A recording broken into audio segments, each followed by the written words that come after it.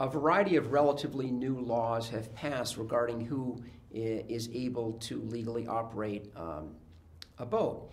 And currently, if you are born after 1986, you need to take a boater education course in order to operate a vessel that has greater than 10 horsepower.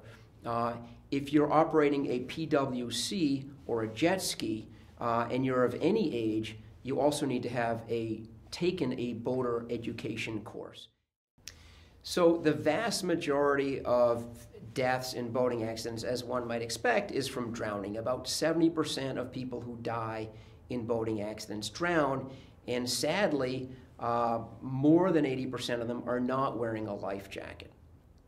30% die because the boat is going way too fast, often at night, often with the operator intoxicated, and they collide with something, either a fixed object such as a dock or a channel marker, or they collide with another vessel at a high rate of speed, much in the same way that you get in an automobile accident.